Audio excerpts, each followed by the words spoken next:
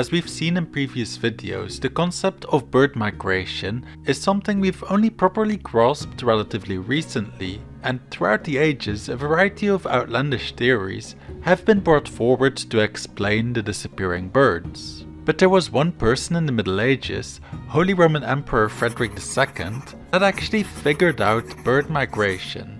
However, the population at the time wasn't ready to accept that, instead believing that birds could transform into other creatures or hibernated through the winter. But Frederick, as well as being an emperor, had a scientific mind, and he figured out a lot about bird migration.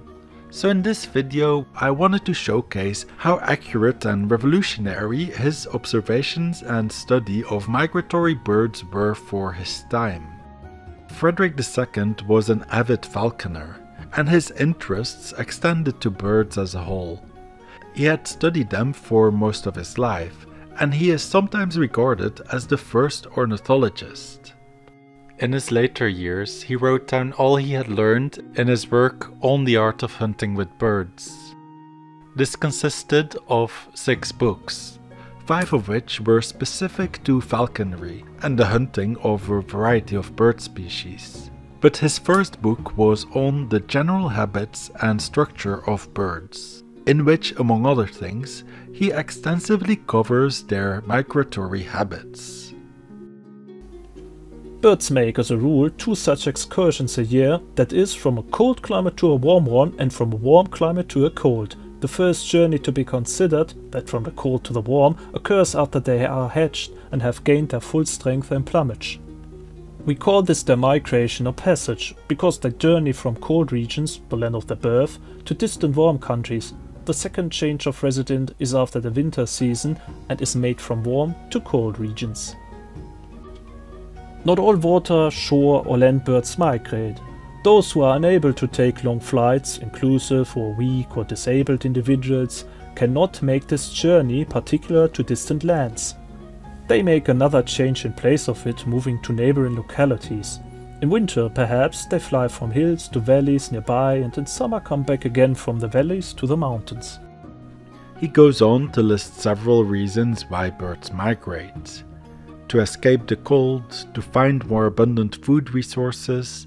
For water birds, the frozen water makes their habitat useless, so they go to other regions where water does not freeze. And predatory birds migrate to follow their migrating prey. He wrote pages upon pages on this topic, with surprising accuracy for a time when most people did not believe birds to be capable of traveling such long distances. He even included illustrations depicting migrating birds, and it's astonishing that after him it would take over 400 years for scientists to look into the migration theory again. The fact that this knowledge was disregarded for so long might be shocking to us now, but it was actually not the first time that knowledge of bird migration was lost throughout time. Alongside his own observations, Frederick drew from Arabic sources, which he came across during his participation in the Crusades. The people in the Middle East had a better grasp on the topic than Europeans, but Frederick also used the works of Aristotle.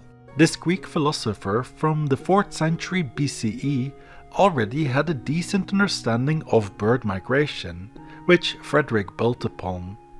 While Frederick learned from and respected Aristotle, he would improve upon his work massively with his own studies and observations, even correcting the Greek philosopher in a few instances and disregarding some of his theories entirely, as he found him to rely too much on hearsay and tradition, insinuating that Aristotle had little practical experience with birds.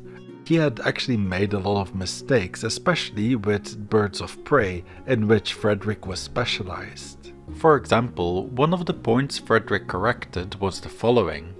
Aristotle claimed that in a migration formation, there is a single bird that leads the flock to their destination. But Frederick observed that when the leader gets tired, they fall back and another bird takes its place. So actually, the leadership position cycles through a number of birds. Thanks for watching. If you want to learn more about those other migration theories that I mentioned, the playlist will be on screen right now. Or if you're interested in history as a whole, you can check out my channel. I'd like to thank my patrons for their support, especially my $25 patron, G. David.